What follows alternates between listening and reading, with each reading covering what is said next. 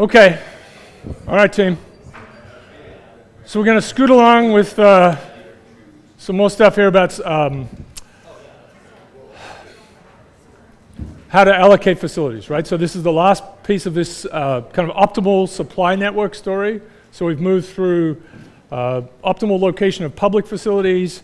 We had the cartogram diversion, and then we looked at how to set up a network, say at the level of the US, to supply these facilities, right? So that was a big redistribution kind of network story. So there's an optimality for that. And Cincinnati was the big central hub. So that was a score for Cincinnati. So they should be petitioning Amazon, actually, right? I think Amazon has about 100 places that are trying to, including Puerto Rico, actually, right? So they're all trying to get Amazon to develop a second headquarters. All right, Cincinnati has an argument. Okay. All right, and so I'm going to talk about that. I have a few little prelude things. We talked about Sci-Hub. I'm just going to kind of race through some stuff. Sci-Hub. So this is the person. It's Alexandra. I don't know how to say Alabakian. I'm not sure. But Internet Pirate in Hiding is her status, because she shares knowledge with other people. So that's bad. She was from Kazakhstan, actually, as it turns out. And she's in hiding. We don't know where she is. And if I've said these things before, I feel like I looked that up later on. Okay, this is a piece that I wanted to include earlier, but I sort of, I have this sandbox of stuff and I don't always get through it. I think it just keeps getting bigger. But this is about the most cited papers of all time. And maybe I can show this little piece here. Okay, let's do this. It's just be about a minute. Go away. Which are the world's most cited papers? Sorry. Nature asked Thomson Reuters for the top 100 from its Web of Science database, which goes back more than a century. If you printed out the first page of every item in this index, the stack of paper would almost reach to the top of Mount Kilimanjaro. More than half has been cited only once or not at all. Only the top 1.5 meters of the mountain has more than 1,000 citations. Among these, Watson and Crick's paper on the structure of DNA. But to reach the top 100 takes something extra special. At number 1, with over 300,000 citations, is a 1951 paper describing a way to measure the amount of protein in a solution. Similar biological methods dominate the list, along with papers on software and statistics. These most cited papers aren't the most glamorous. Many of them got to the top by a quirk of luck or circumstance. Still, scientists have relied on these techniques to make more famous advances. Explore some more of the top 100. Okay, so the quirk of luck we'll get to later on. That's an interesting statement about this. Oh dear. Okay. These are papers that make science possible. That's what they are, right? And I know I think I mentioned this obliquely, but you can explore this and play around with it and so on. It's pretty well done. Google Scholar is quite different, actually, right? They've got the infographic there. Google Scholar is quite different, and that's down here somewhere. They have the same 3 top papers in different orders, actually. But because Google Scholar munches everything it can, it's got, let's see, so numerical recipes, which is really still a wonderful resource. There's numerical recipes in C and Fortran, which you probably don't want, but the 2 or 3 page description that comes before each algorithm is really, really great stuff. So Kuhn's Structure of Scientific Revolutions is actually the sort of first, I mean, that's really enormously far up on this list. This is Google Scholar's top ordering, and you can see it doesn't even make a mention over here because they don't have books in there. So number of books, right? So this is Genetic Algorithms, that's 1989. And of course these are things that should be in the list. So these break away from the, making science happen. I mean, this is about science itself. People got excited. The word paradigm was very exciting. And Shannon, as we've talked about, is there. Okay, so I want to put that in there. That's a power law size distribution story. So if you get off 0, you've done well. Your paper's done well. It's got 1 citation. That's a win. If it gets to 10, you're fantastic. Okay, we'll see more crazy citation numbers soon. Okay, there's that. I'm going to just jump from this. This is a piece that really should be included in robustness. And if you like listening to podcasts, I would recommend this one. So it's Tree to Shining Tree. Maybe it's 20 or 30 minutes long. I can't see where that is.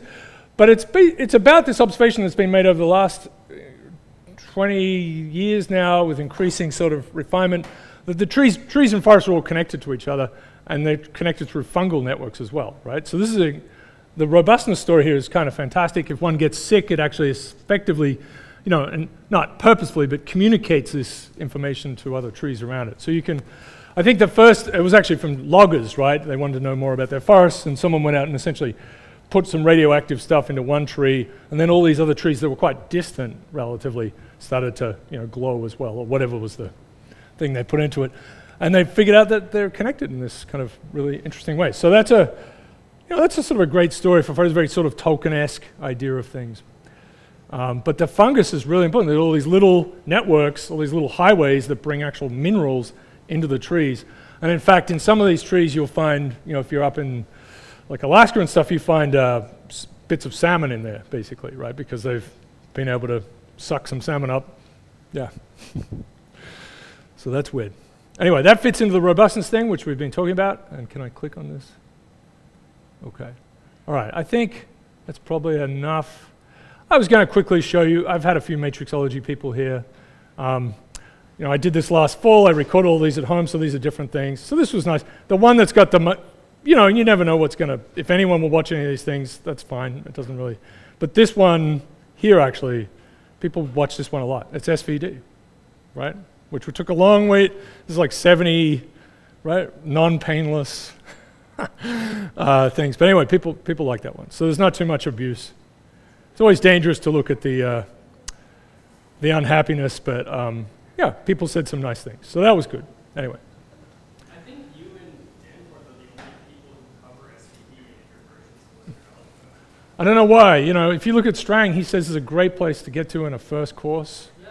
And it's so, right, you don't. I didn't see it in my undergrad.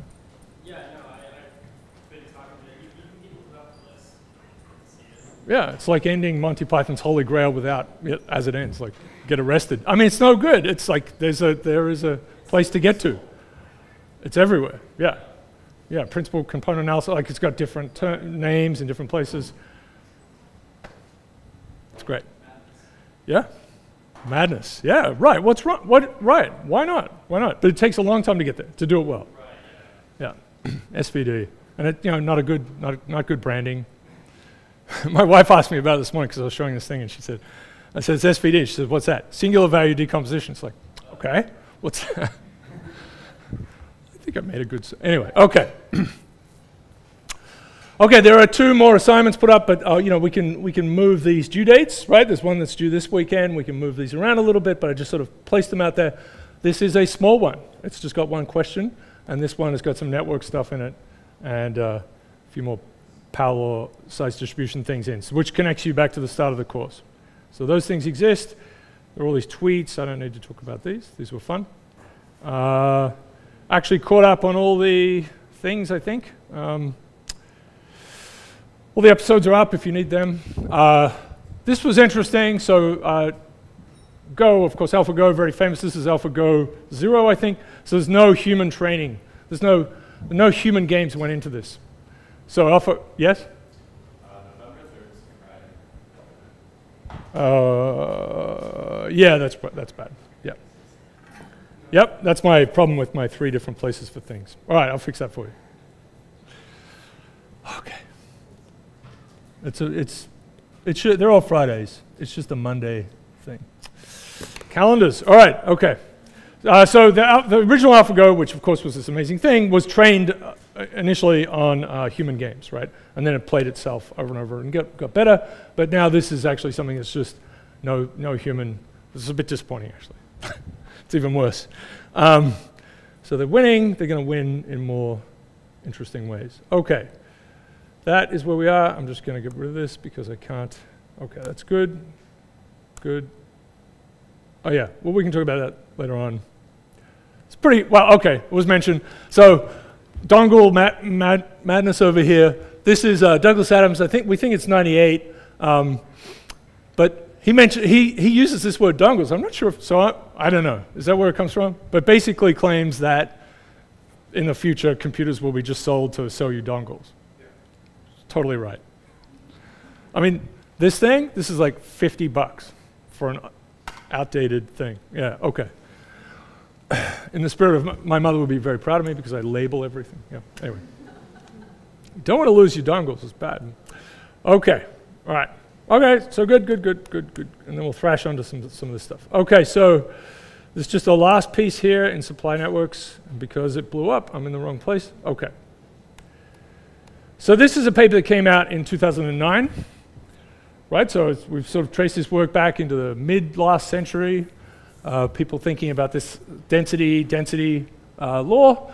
And right, this was the sort of big result we've been focusing on, that the density of facilities, if they're optimally allocated so as to minimize the average, if you like, effort, or we sort of framed it as travel time for individuals to get to those facilities, like hospitals, post offices, whatever it is, scaled as the population density to the 2/3. And so that was the big story, but it turns out that's not true, right? So once again, if you think about the Newman paper, they did simulations, and they did have population density from census data, but then the thing they did was place facilities down, right? That's all made up. So it's a mixture of reality and then make-believe, optimal make-believe. So you have to be a little careful with that, thinking about what's gone into it. So these guys actually these people looked at actual data, always dangerous, and showed that in fact there's a range of scalings. And their claim in the end, and we'll sort of just quickly go through it, is that commercial facilities where you're just simply trying to make as much money as possible, which might be thought of as we want as many people coming in the door as possible. And so we actually will then tend towards having a density of facilities that scales more like the density of people, right? So you're going to pack more McDonald's and Starbucks and those sorts of things into where the people are. Makes complete sense. But this 2/3 then is the interesting one, remains the interesting one, and you're pulling back from being completely for profit. So they looked at data from the US and South Korea, so it's a South Korean group. And let's see if we've got a couple. So the first one is hospitals in the US, particular kind, public schools in the US. So this scaling, and again, it's a little messy, right? But for sure, and there's some error on this, but the scaling is much more like 1.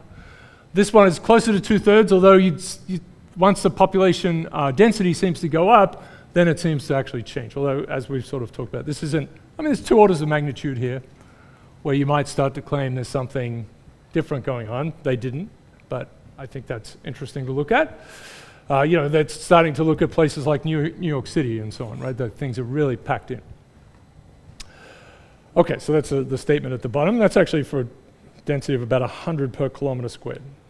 So lots of one of these things where all of this is hidden, right? So we'd like to see these. We'd like to see all of these because at least to the eye, it kind of helps you feel like they've done okay and you want all the data.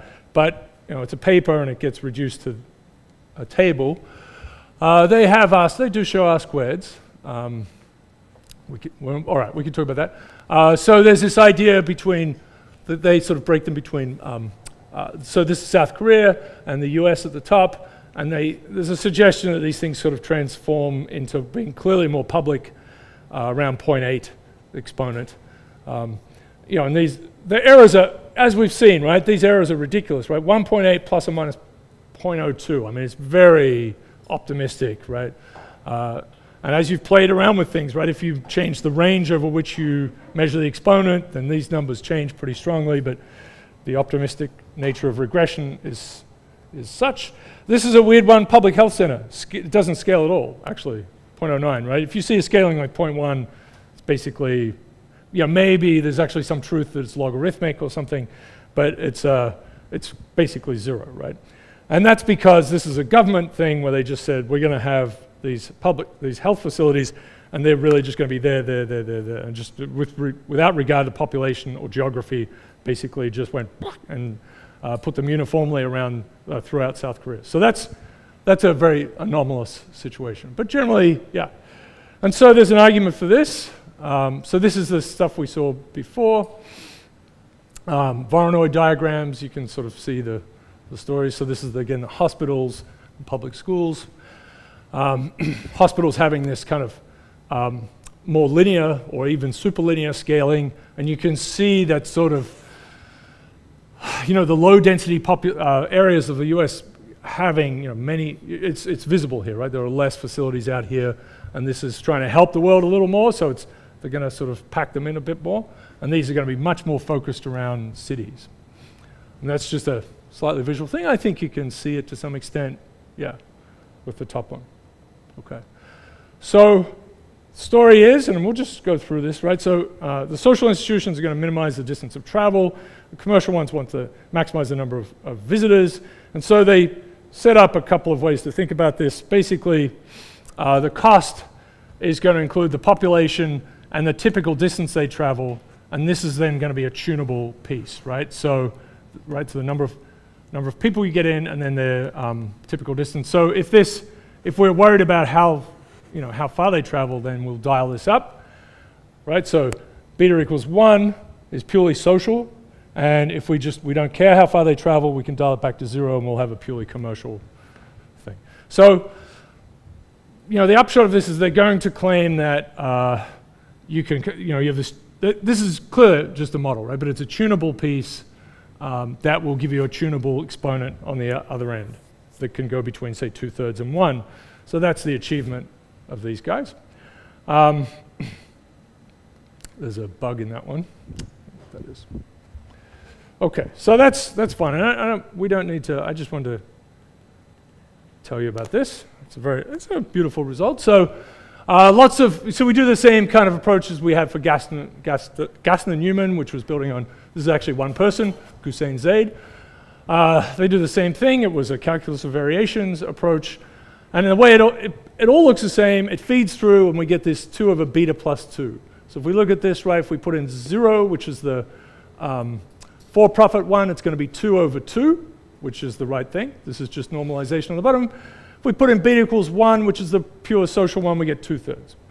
So, well done them. Very good. And that's what these statements say. So that's a dead thing, because I hold this over from complex networks and stuck it in. So don't worry, delete. All right, that's it. Okay, so that was a pretty powerful development in this sort of understanding of kind of a basic thing, actually. Yeah. Does this change for like the centralized? Yeah. I mean, you see the strength of government programs to just sort of, assert things, right? Like that's the one example from South Korea of these public health centers. I don't know. I have not seen data from, and it's been 8 years now. I haven't seen data from. It's not something we've worked on. It's a good question.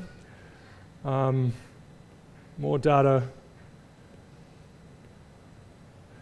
So you need to have good census data for populations, and you of course have to have good data on the facilities.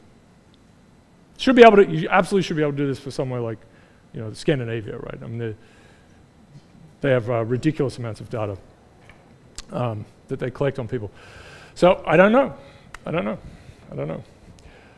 But you could see it would be kind of a mistake, right? You can kind of make a mistake. You can just place things in the wrong way, which seems to be the case for that South Korean one. People are crazy. Okay, so good question. Very good. All right, so I'm just going to quickly tell you about this. It's not something I'm not going to give you questions on it. We're going to dwell on it too much, but I just need you to know we've talked a lot about power law size distributions. And I want to quickly, this is called Lognormals, but it points to the fact that there are other heavy-tailed distributions that come out of other models and match the data in different ways. There's a lot of arguing about this in the literature. Is this really a power law for a start? Not just the exponent, but is it really a power law, and does my mechanism work, and so on? And we've tried to do a good job with, say, Simon's model does seem to hold up mechanistically at the detail level for certain kinds of systems. That's very powerful, including huge things like the web. But this is just to show you there are other things. It's a terrible pun, tarot card. Very bad. So a couple of others. So there's the log normal distribution. And quickly, again, this is going to be quick. I'm just sort of run through this, and we'll start to talk about complex networks, right? So this is a The log normal, I'll talk about that in a little more detail. Weibull distribution, which is a generalization of the exponential, right? So if mu equals 1 here, then this is e to the minus x over lambda. Very nice. So that's often invoked for failure mechanisms. Now, so you can see what you have is a power law here, right? So if this mu minus 1 is a negative quantity, then there's a power law and an exponential cutoff. All right. So this doesn't look like a power law, right? It doesn't really. It's got an exponential of some stuff up here, but there is this x over here, and that's really the story. So other things, gamma distributions. So you have to be, basically this is about being careful. Let's talk about the log normal a little bit. Here's its form. What's going on is log x is distributed normally. And it appears in a lot of systems where there's growth and things are at least of size, are of positive size. Right? They can't go to negatives. So here's the couple of pieces for it, right? So they're a bit odd, right? So we always do this. We use the underlying normal distribution structure, right? Here's mu, here's the mean, the standard deviation.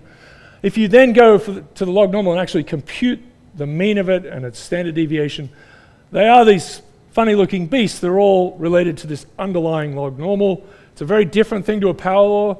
All of the moments are finite, which was a big deal for these power law size distributions, especially ones with infinite variance and so on, even infinite mean. Okay, you don't have to again, you don't have to worry about this too much. So one of these transformation stories, right? We've done this a number of times. So let's take y equals log x. So we're going to just replace we're going to start with a normal distribution. This is the classic normal distribution. Put y equals log x in here. So that's going to come down here.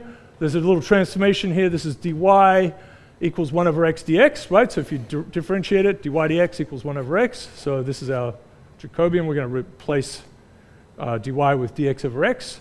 So that's what happens. The dx, this dy becomes dx over x. And that's where we start to get a power law. There's this piece here, so we have to think about that as well. E to the log x, of course, is x. So we have to worry about that. Let's do it. This is why it's confusing. So this is a log normal in blue and a power law in red. It has that very extreme exponent of gamma equals 1, which we know is not normalizable. And this is one with mu. It doesn't really matter too much about the parameters for the log normal, but to the eye, there's a lot of orders of magnitude potentially. I mean, you could get excited and think it goes out here, but there's really sort of 4 orders of magnitude here where these things are tracking pretty well. And then the log normal starts to deviate from a straight line. So the red one is a straight line. So that's a bit of a concern. And so what's happening is if we just take the log of this underlying log normal, just a little bit of math, take the log of this, right, it's a big blob, and we're going to use natural log because it's built in that way. You can always do transforms. All these things come down, right? So there'll be minus log x for that 1 over x out the front. This is going to be log of this blob, that's a constant, that'll be here. Exponential, so we just take the log of that, all of this blob comes down. And then I've squared things out and put terms together. So there's something times log x squared, something times log x, and then a constant. So this is log px equals, it looks like it's a parabolic thing, right? So what we see over and over again is these linear things, so there's none of this term, but something times log of x. So this is the exponent sitting in front of log x. Right? This is the normal kind of power law size distribution. Constant times log of x, be log 10 of x. And so if this term is small, right, there's a large standard deviation here. If this, or for the underlying normal, then this is relatively small, then this is the basic story. And we have to be a little more careful in this, but this is the basic story. It's going to look like log of x, log of the probability distribution is going to look like log of x times this constant, and this will be our exponent, right? It'll be x to the minus this blob. So it's going to look like a power law. So lots and lots of arguing. Gamma is this thing, 1 minus mu over sigma squared. All right, so we can play around with this a little more. We can worry about it. I don't really need to say this. This is like when will the crossover, when will it start to deviate from being a pure power law? If you have a -1 exponent, then it may, if you have something that looks like it's a -1 exponent and starts to fall away, it may be a log normal. It could be that, sorry, I'm sorry, I know I'm sort of skipping along, but this is, this is gamma. It could be that that is not 1, of course. So, okay, fine. So how do we get these things? Very simple, actually, right? So random multiplicative growth. So if the nth plus 1 version of a system's measure, x, is some random variable times xn, where r is greater than 0, right? We're just sampling from whatever distribution you like, exponentials, anything. So it's a random growth variable. Then in log space, just take the log of this thing. Then this is exactly what we get for a normal distribution story, right? So we're adding something, some random number, add. This is really like our random walk story, right? And so we end up with normal distributions. It's the central limit theorem.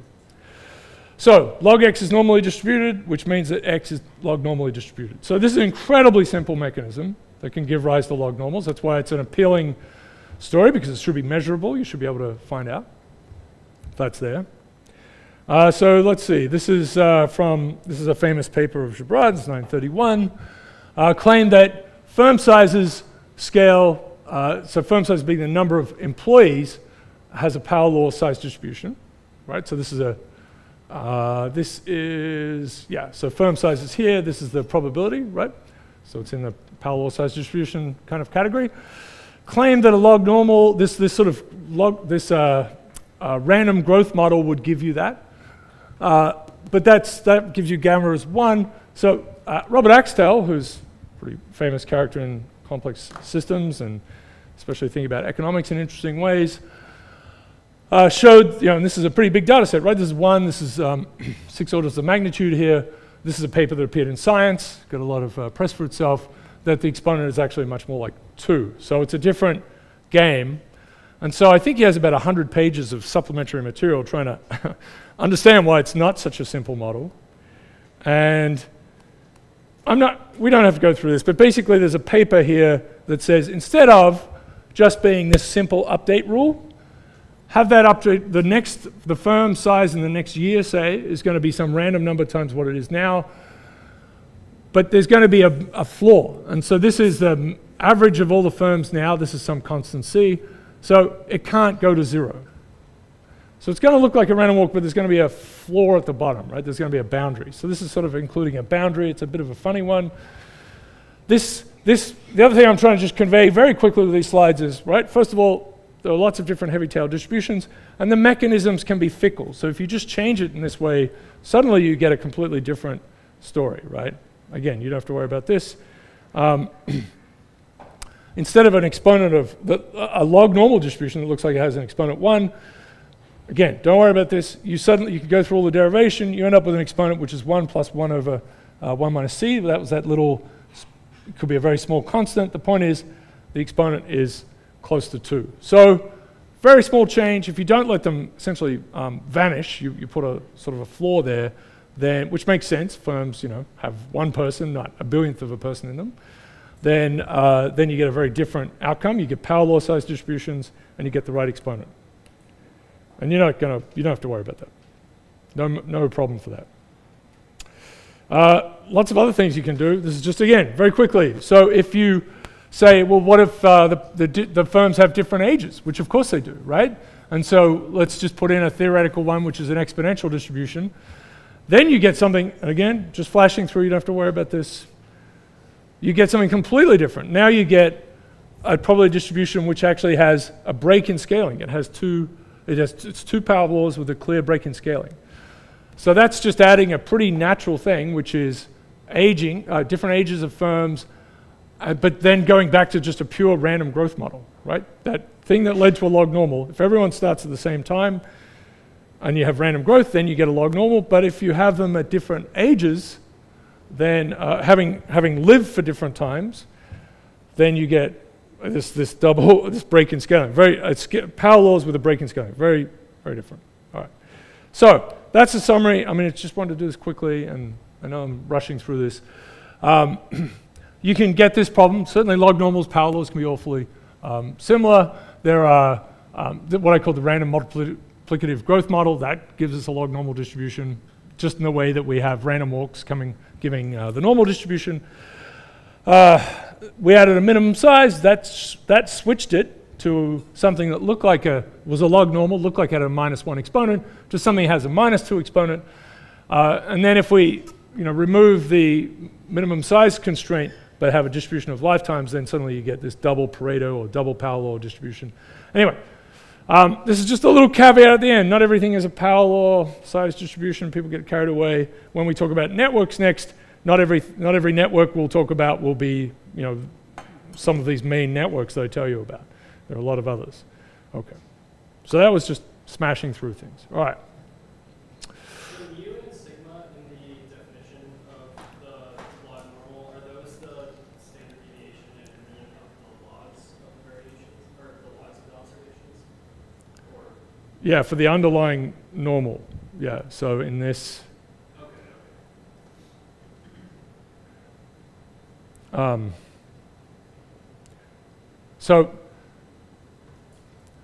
So log of x is distributed normally, right. But we're going to think about it in terms of x, right? Because we're crazy. Yeah. So when you do that, this is the mean value of x. If the log of x is distributed normally, then the mean of x will be distributed. Okay, we'll have this form and. Mu log normal is the actual mean of the observations. Yeah. Versus just the mu is the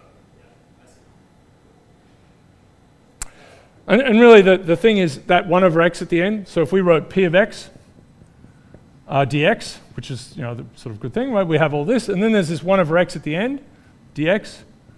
Then this piece here is d ln of x. Yes, okay. Right? And then all of this blob here has an ln of x in it. So this is really p of ln of x d ln of x. So we sort of are really starting here, and you go back to this thing. And in that shape, you see a 1 over x here, yeah.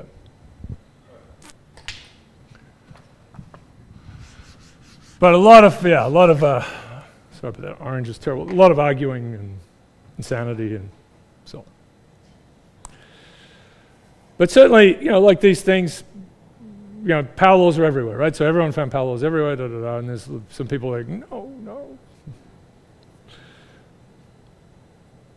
And we'll see this with networks too, right? So all networks are like my network that I thought of. Right? The thing that will tie this back together, there's going to be a couple of different places we'll get to small world networks, which is a new thing, right? That's about search and so on. We'll also get to scale-free networks, which is essentially a reincarnation of de Sola Price and Simon's rich gets richer model. Okay. Rediscovery, let's say that. Okay, complex networks. Good things.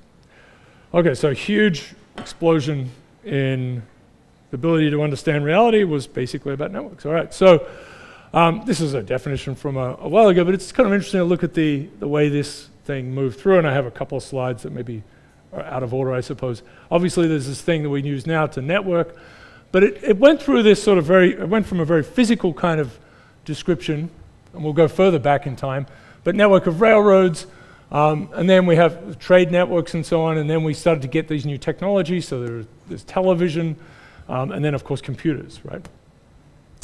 But it starts further back, and it has, this is just to say that it's a good word, network's kind of a fun word, web, ladder, these are some delicious words, reticulum. It's kind of funny, the web and the internet are different things, right? But they're always sort of conflated, right? The web sits on top. And people really did used to say World Wide Web all the time, but that's gone. Internet no longer has a capital I, right? That's gone. So sad.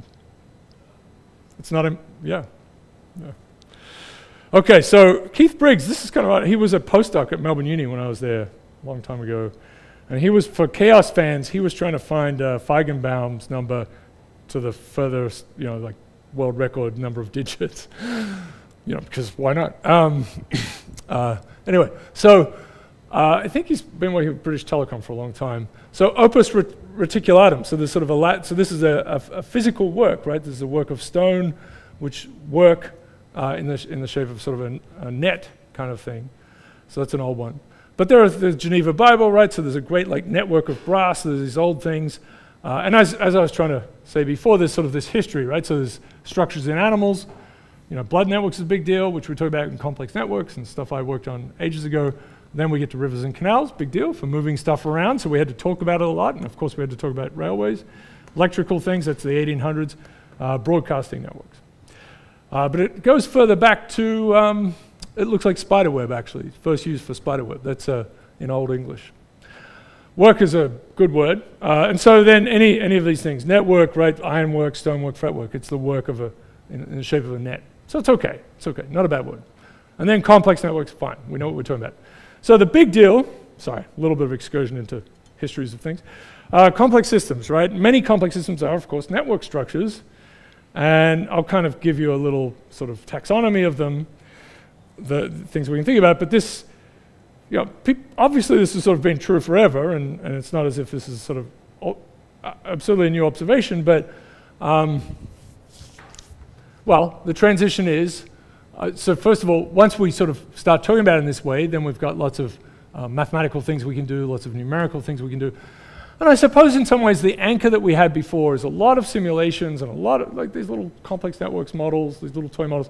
They're all on grids usually. And it was like, oh, let's change the lattice in some other way. They're all usually on 2D grids because that's sort of something we could see. And I think maybe it connects back to material science a little bit, right? That we've got a lot of, and we just know a lot about lattices. But a lot of things are really on networks, and that gets messier, harder to show, harder to kind of picture. So the initial work was certainly in this sort of physics, stat, mech kind of flavor. There's been a lot more computer science, a lot of machine learning and so on that's come in later to solve certain kinds of problems at large scales. But the amount of work is really ridiculous, right? So now we're getting almost 20 years, which is crazy. It's a fifth of a century, and it's just exploded over that time.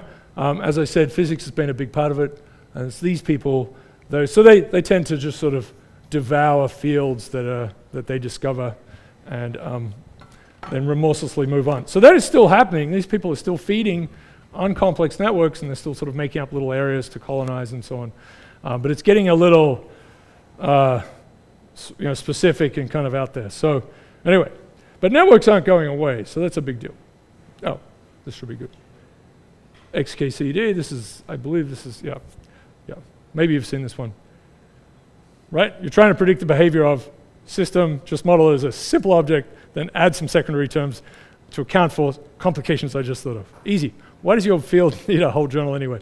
So liberal arts majors may be annoying sometimes, but there's nothing more obnoxious than a physicist first encountering a new subject. And this is really true. This is really, really true. If you have a really true physicist come in, or someone maybe from a tech field, and they're like, if you need some help with the math, let me know, but that should be enough to get you started. No, I don't need to read your thesis. I can imagine roughly what it says. They do that, but then they get, then they actually try to do something, and then they become ashamed. Usually, unless the Dunning-Kruger is kind of too strong, but okay. Yeah. Okay, popularity. So here are the big papers we'll talk about. Complex networks, that sort of started this field of complex networks. So there's a small world network story, which connects to Stanley Milgram, but actually has an origin to do with crickets and grasshoppers, because that makes sense, right? But this is Strogatz. We've heard from Strogatz and my colleague Duncan Watts. We worked together for 6 years at Columbia, and he went to Yahoo and then to Microsoft for a long time. Okay. Maybe he'll come back to academia. We'll see. So, and then Barbaji and Albert. So this is both of these things are incredibly famous. And as you can see now, this is Google Scholar. I was checking this morning. Citations are strong. So, and I have the deltas, right? This one added 4,000 in the last year, and then maybe 3.5 here. So these have been very influential, and so much so that people have kind of got anchored by them. Like, these are the only possible networks that exist, right? So you've got to be a little careful with that. But we're really going to talk about them because they're incredibly interesting and important. They are big deals. People aren't just citing because they're crazy, although that is still true as well, because most citations for these things will be, just as anything that takes off, is complex networks are interesting. Citation 1 through 12, and right. That's always going to be true. These are some review articles. You know, there are many things, and you know, it'd be nice to have a. I want to look to see if there's some more recent stuff.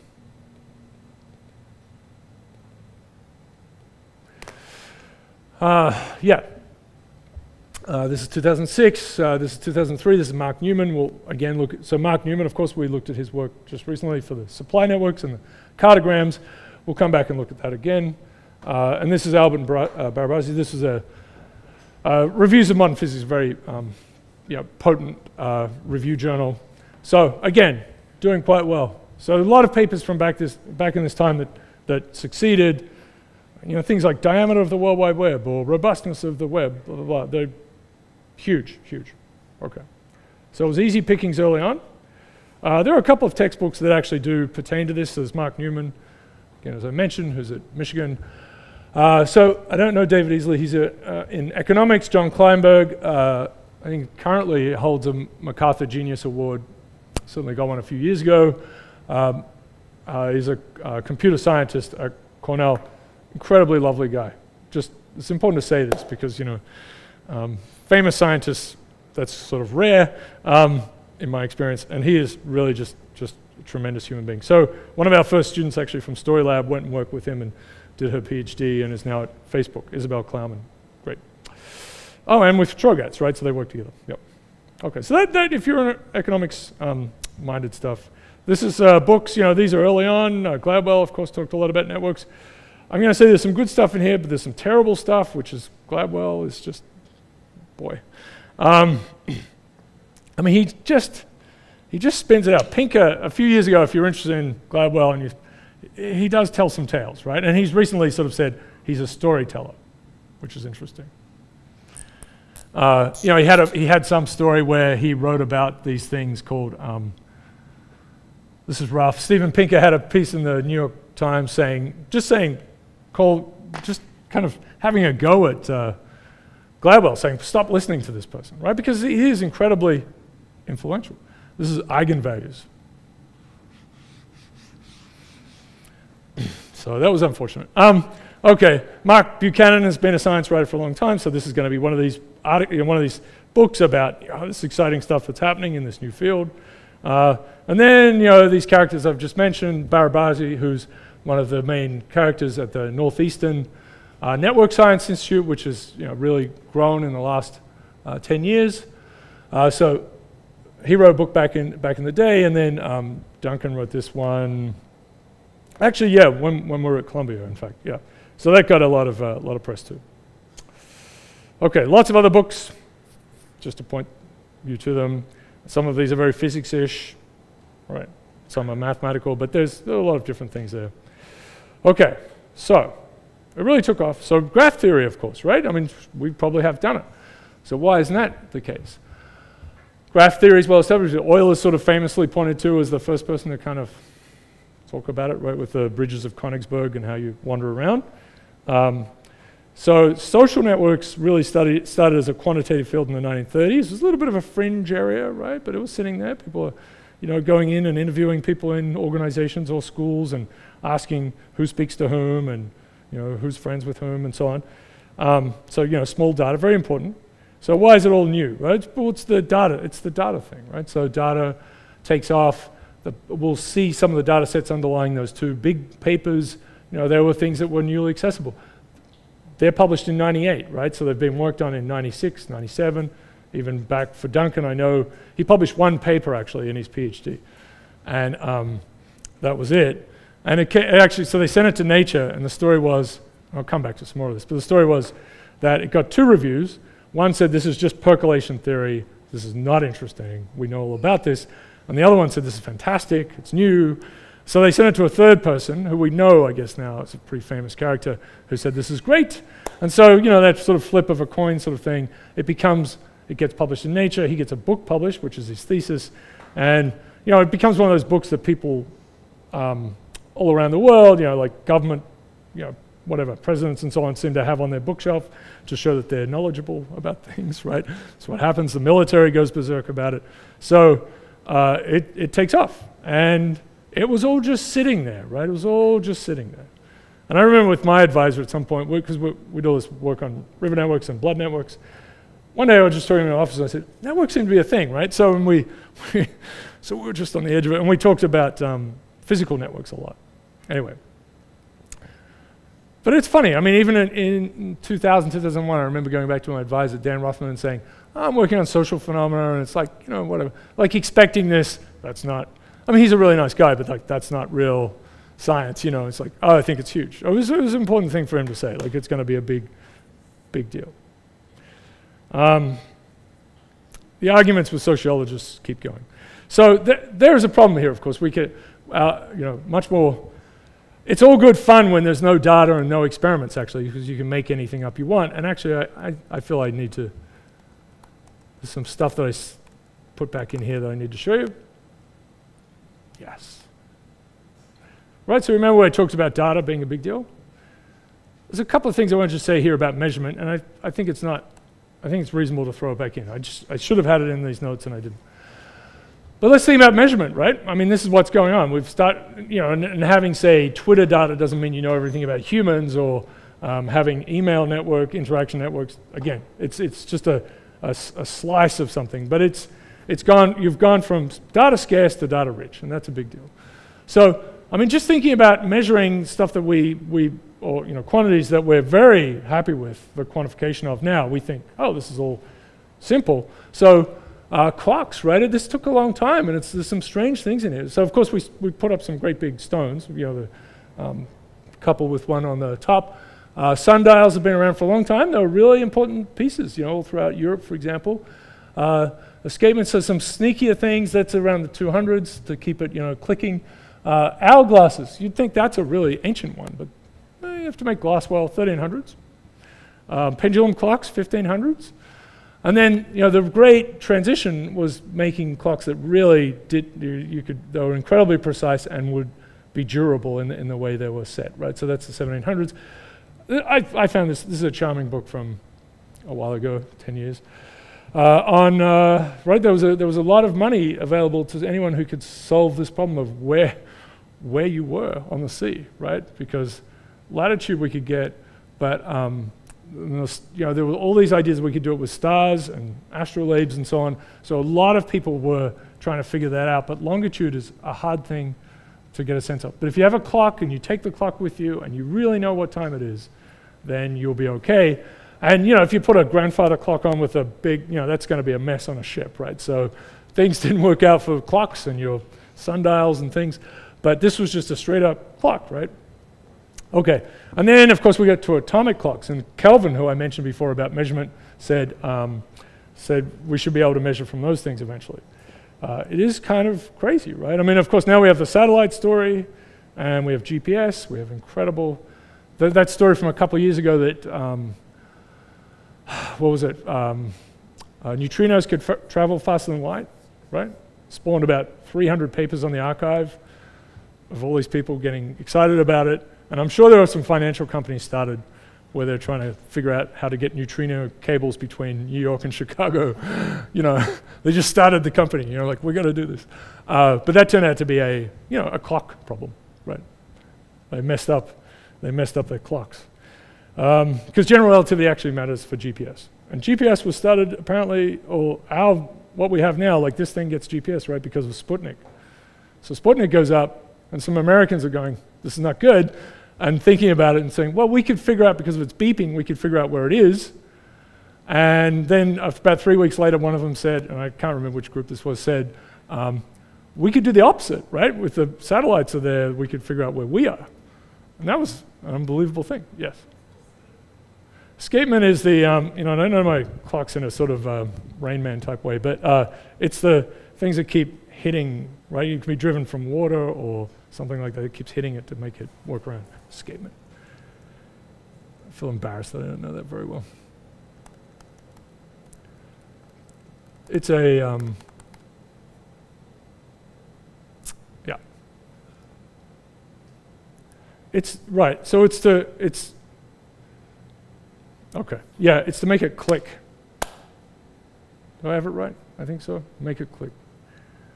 Yeah, and so there's water-driven ones, mechanical ones, all these sorts of things. Yeah, yeah. You see, I mean, people are very clever things, aren't they? The humans, right? Look at all this madness. Yeah. What's that? To make sure that it keeps going the same, yeah. So, wow. Okay, so, click. Okay, so that's clocks, right? I mean, now we have these unbelievable things. Actually, I feel sad for little clocks that aren't internet connected, because they're just alone, right? They don't change when everyone else changes for daylight savings, and it's sad. They don't know anyone. Like your little, obviously it would be a disaster when they're special. And I know, well, there's a flip side to like your oven, your stove is actually monitoring what you ate and talking to you and saying, it's too much mac and cheese this week. Really? So temperature, right? Temperature was, clocks, you think, oh, it's hard, but temperature was really, and you don't have to read this at all, but temperature, and Galileo was involved as well, they thought this was insane. People generally thought this was just not going to work out because we have our own perceptions of temperature. That was just going to be yes, it's hotter and colder, but there's not going to be like a number, like you measure a distance or a time. So there's a wonderful book on this that's Inventing Temperature, this one here, yeah.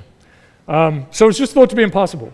That's all I want to say about that. But of course now we're great at it. And then the second, the thing I really want to say is this then just, and once we got temperature measured properly, or were able to do it reliably, the world of thermodynamics opened up, right? That science exploded and took off and became this great science, and incredibly important for the Industrial Revolution,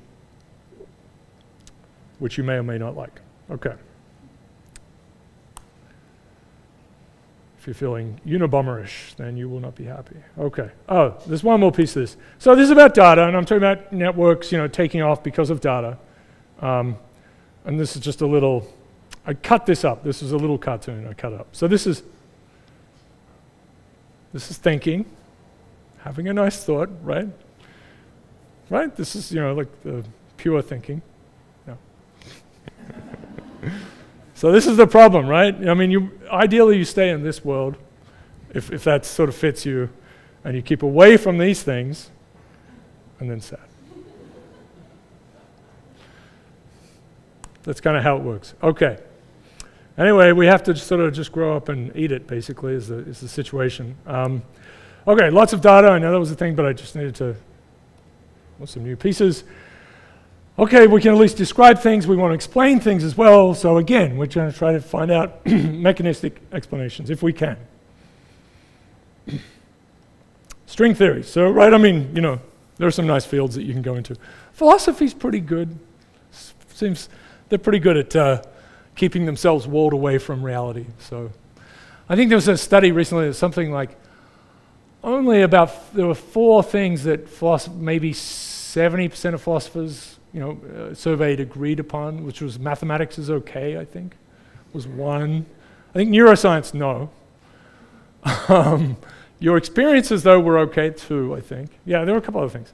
But yeah, they're not, yeah. You got to keep the data away. Okay, and of course you can get carried away. So this is the web scale sort of data sets that appeared, and we got excited. We called it big data. Of course, big data existed. It just wasn't about us. So once it became about us, we started to give it a little bit of an extra name. There are lots of jokes about this, right? Google just calls big data data, right? So the end of theory. So there are these papers of it. So this is one's a paper. This is in Wired, right? The data deluge makes scientific theory obsolete. Just don't worry about it.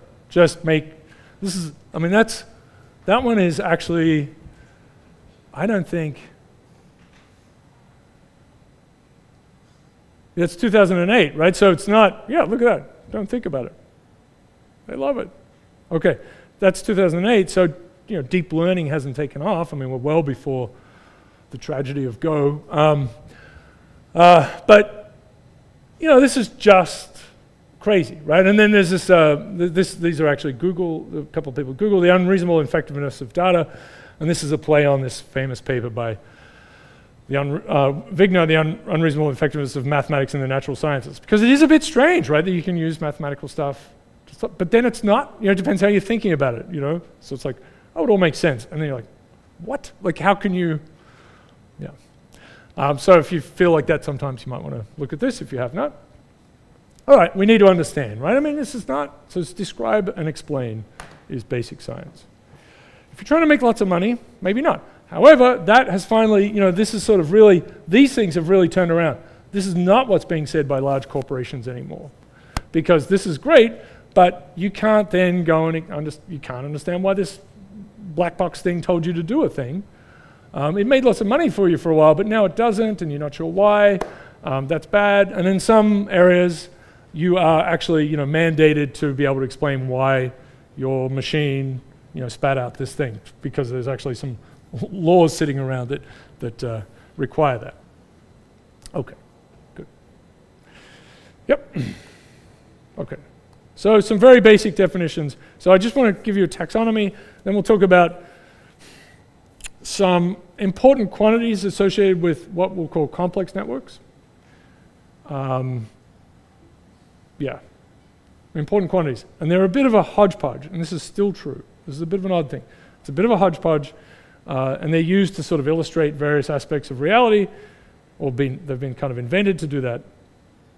Okay, so nodes, right? We'll use these words. I mean, there are vertices and so on, different things, but this is sort of the language of it. Nodes and links. Simple things, right? They could be, you know, people, of course, proteins, protein-protein interactions, or protein-gene interactions.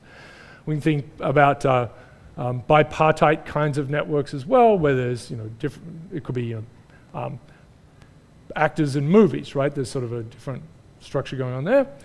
But anyway, the links, they can be very simple things. Directed, undirected, they may be binary, which is just the sort of a, you just say that they exist or they don't, so it's 0 or 1.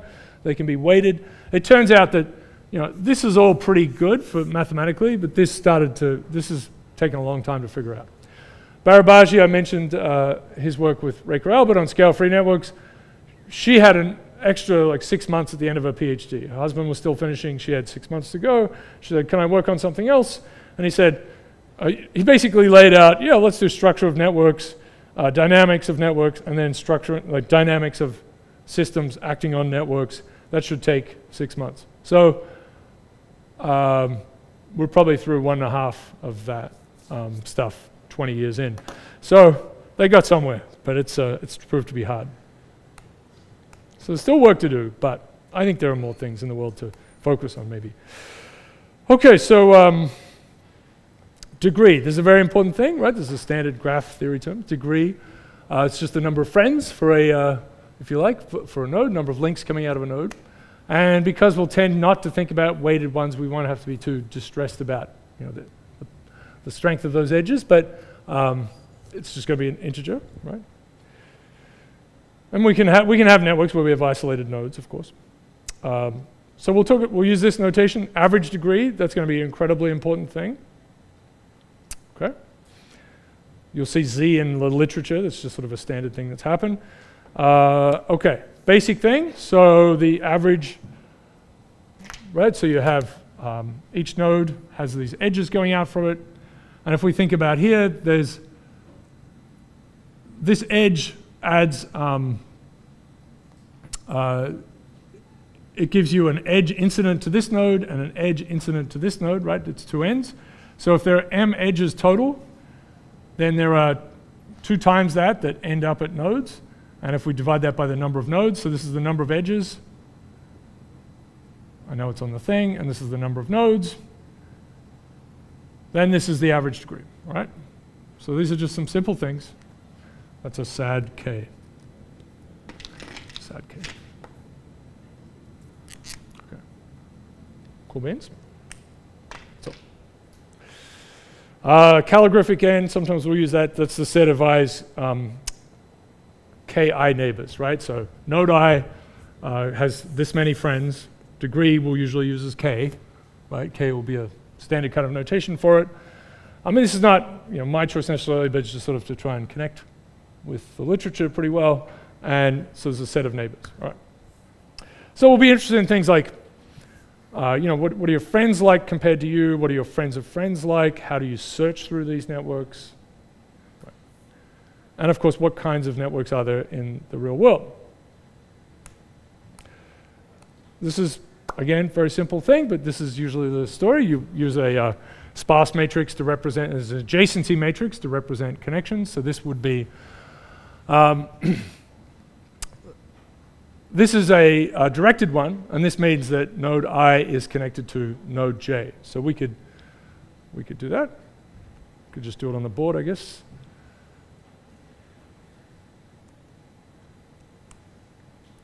Yeah, let's do it on the board.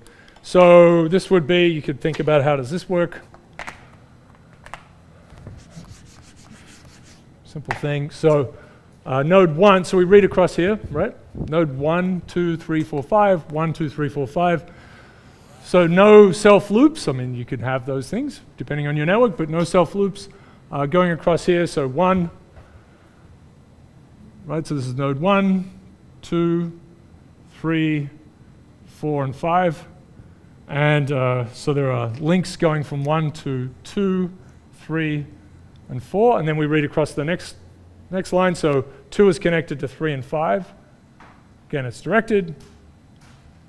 Basic things. 3 is connected to 1, so it's got a reciprocal, so we could just do it like this. 4 is connected to 2 and 5. 4 is connected to, right, there's this one back here. And then 5 is connected to 2 and 4. All right, fine. So this one goes this way and this way.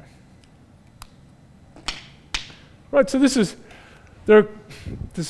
partly storage on a computer. You might want this, or you could have some list of edges. It's often easier to do that as well. But there are also there is a whole world of graph theory and linear algebra that you can use, right? So if you wanted to, we'll get to this maybe, well, in complex networks for sure, you can have, say, a vector here, and that could be, say we've got a 1 and then all zeros.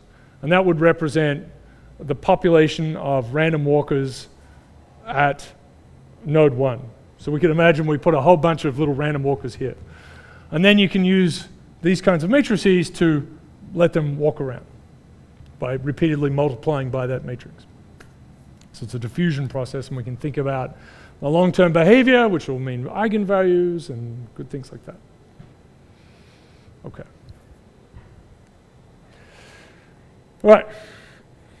So storage and so on. And if you want to, so these calculations that you might want to, so you might want to compute average degree for the Facebook graph, or the average distance between any two random people on Facebook, right? That's hard.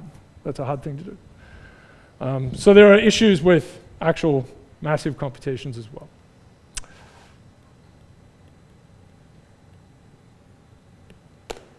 Average distance from you to a bot. Okay. So what's what do we sort of mean by complex networks? So generally speaking, this is sort of the the rough kind of outlines of things. Large, right? They're large, and I'm going to say these loosely, right? Large. They're sparse. This is almost always the case, right? So it's a low edge to node ratio. So the average degree of a node will be nothing crazy. Won't be bazillions or anything like that. Because usually we're talking about networks of interacting agents that have cognitive loads or whatever it is. There's some burden to them. They're not connected to everyone.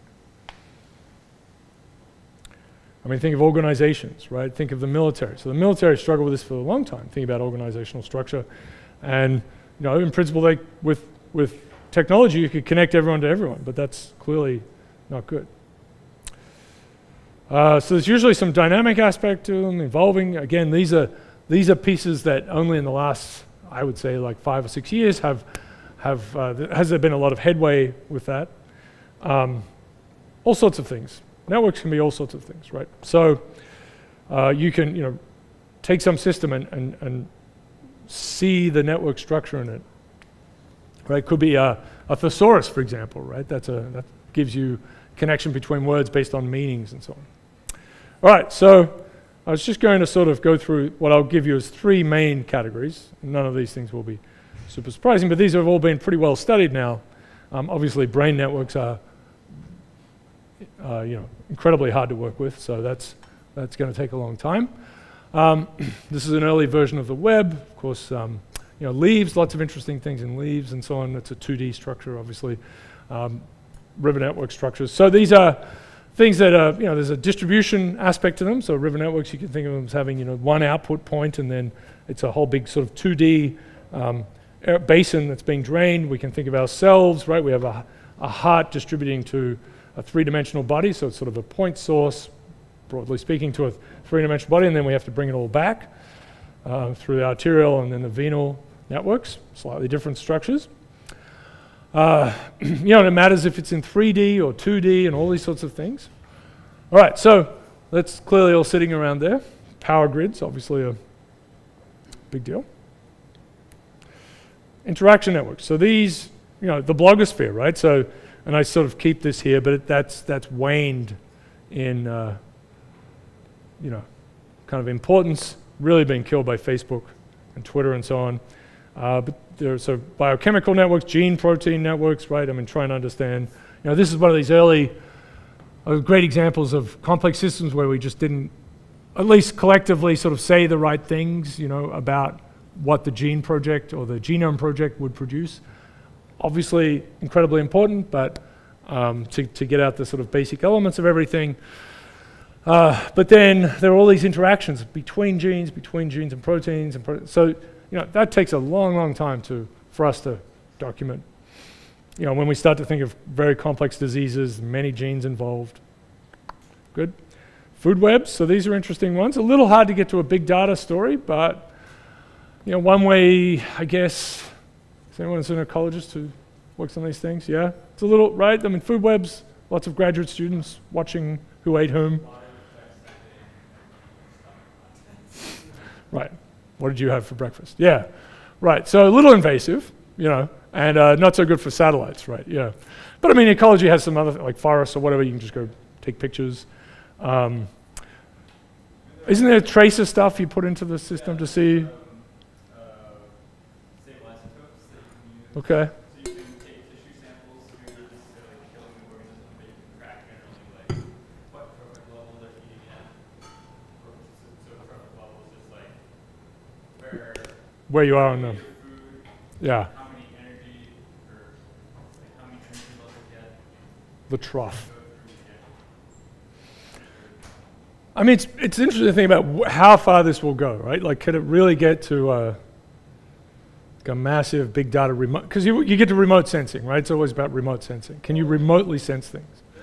Or do you need a graduate student with gloves on and a... There's a couple people at Cornell who have done a whole tropical diet analysis of tropical fiction, tons of tropical fiction.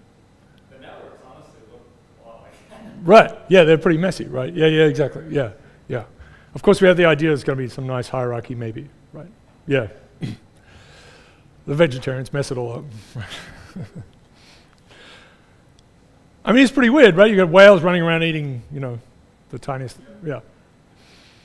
So it's not a simple, this fish gets eaten by this fish. That's an easy thing to think about. The web, the World Wide Web, it's a funny thing. So they're kind of interaction. Airline networks, these are adaptable things, right? They're not fixed. Call networks.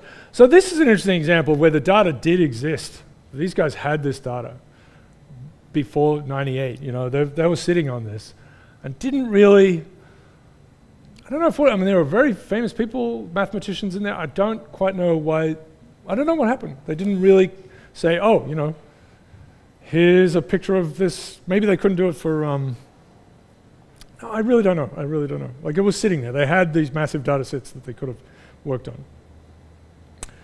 I didn't quite say this before, but those papers are 98 and 99. They're working on them through 95, 96, 97 to get them done. And the web starts in 92, right? So this is, this idea that data takes off at a particular point in time in the history of humanity makes sense. It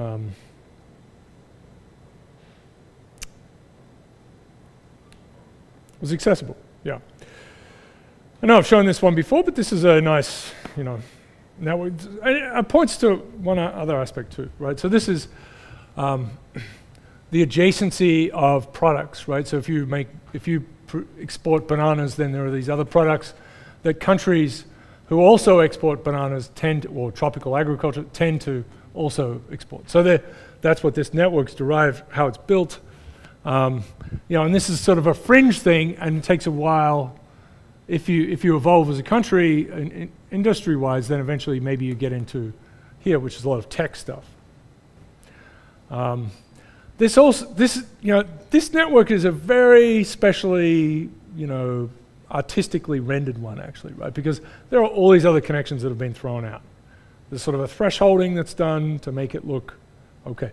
And we like it. There's nice little stories, some graphics.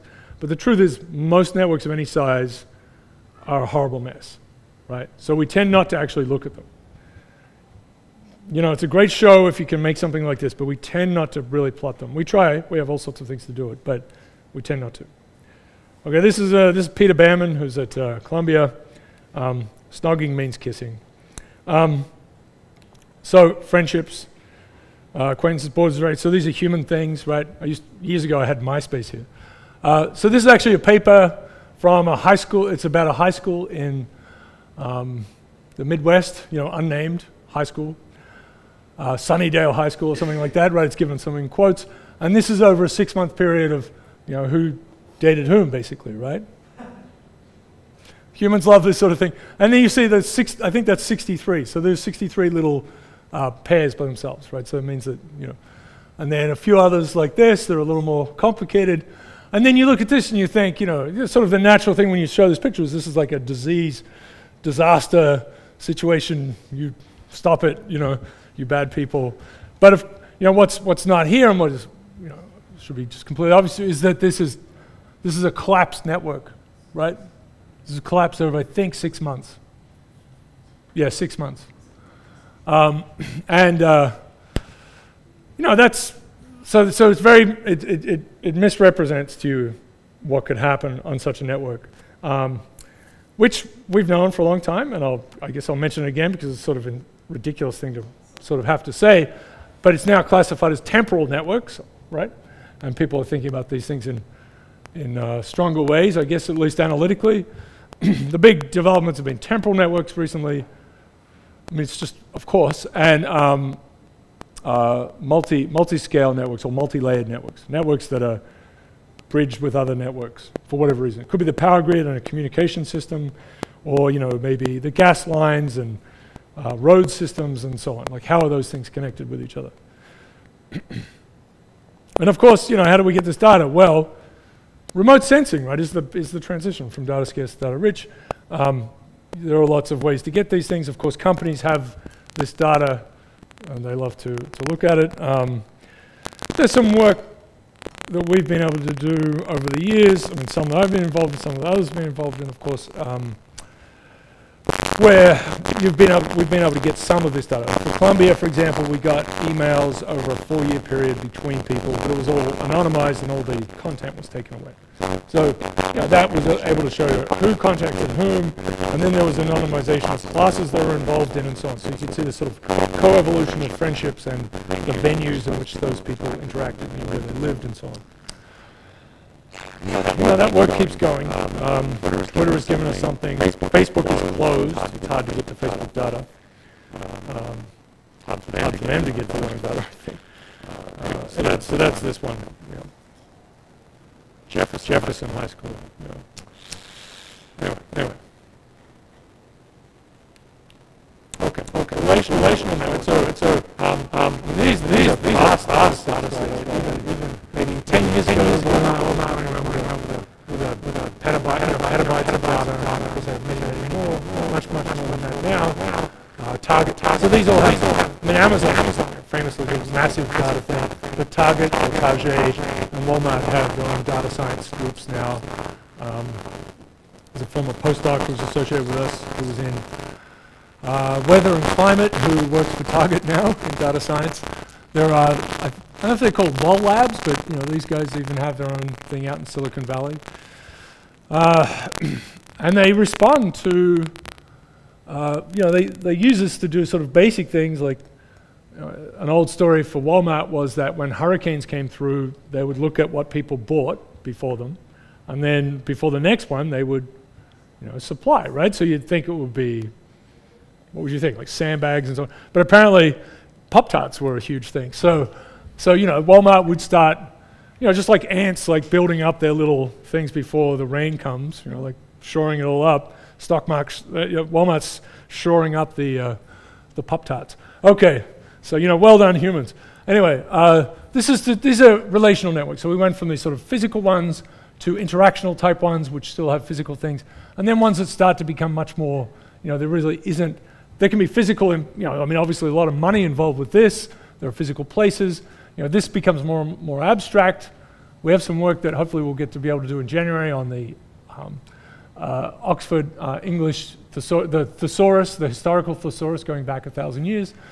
So, you know, really interesting. And this remains a huge, huge thing. News and knowledge.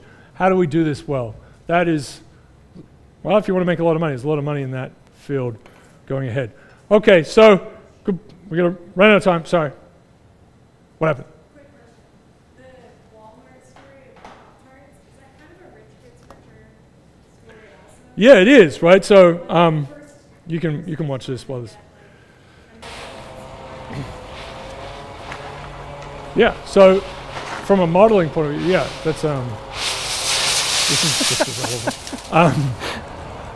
Yeah, so so like Puma, right? Puma took off in the 90s, no, in the 2000s, and then everyone started wearing Puma.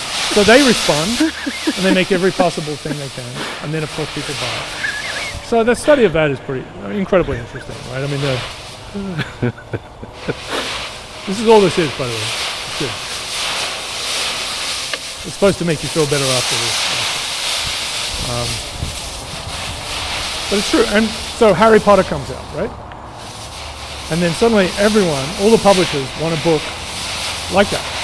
So they start to publish books like that. And they're terrible.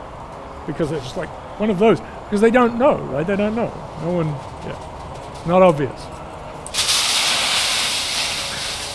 All right, you're free to go, just like this dog is free to go. Enjoy the cold fall that we are going to have. Are you having fun?